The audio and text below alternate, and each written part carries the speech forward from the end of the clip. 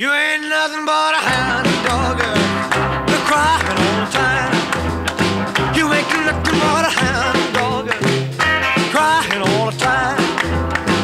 Well, you ain't never caught a rabbit and you ain't no friend of mine. Canine perception is dominated by their sense of smell.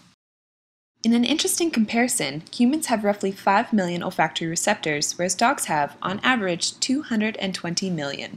The process of sniffing is a universal trait in dogs and an important mechanism to gather information about their environment. A complicated network of turbinates within the nose slow and perfuse a pathway of incoming air, while also increasing the surface area available for receptors of olfaction. Studies conducted by Crave have shown that the modified airflow pattern quickly transports scent particles to the nasal recess and olfactory receptors and retains the particles even after a dog has exhaled. The action of sniffing is very intensive, and Crave found that dogs, regardless of size, sniffed at the same frequency 5 times per second.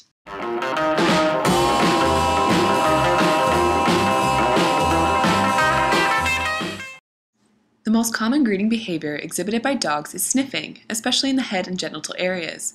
In a study conducted by Rezak, 75% of dogs demonstrated this behavior in a public environment. This indicates that sniffing has a key role in conveying information and assists in communication between dogs.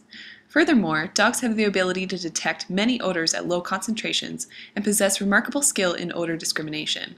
This would suggest that dogs do not need close contact for olfactory communication.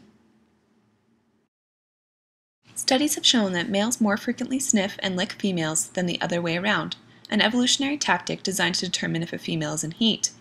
Male dogs accomplish this by perceiving scents from female urine, anal gland secretions, and vulvar secretions.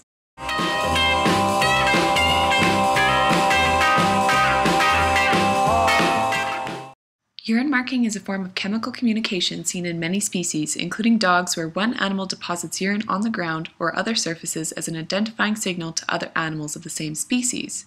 Since dogs by nature are territorial animals, they use urine marking to signal the boundaries of their territories. A key factor in identifying urine marking is the action of sniffing beforehand. A study conducted by Beckhoff found that dogs possess the ability to distinguish their own urine from the urine of other dogs, and are able to determine the duration of time since another dog has been in the area. Both factors contributed significantly to the frequency of urination. Well, you ain't never caught a rabbit and you ain't no friend of mine. The ability of a dog to detect the direction of a track is of vital importance for species of prey and is a skill retained by many modern dog breeds. This ability has been perfected through breeding and training to serve humans in many situations. According to Thiessen, tracking behavior consists of 3 phases. The first is the searching phase, where a dog sniffs and paces frequently in order to locate a scent trail. This is followed by the decision phase, characterized by long sniffs and a conclusive choice of direction. The final phase is the tracking phase. The rate of sniffs and walking pace become constant as the dog follows the scent trail.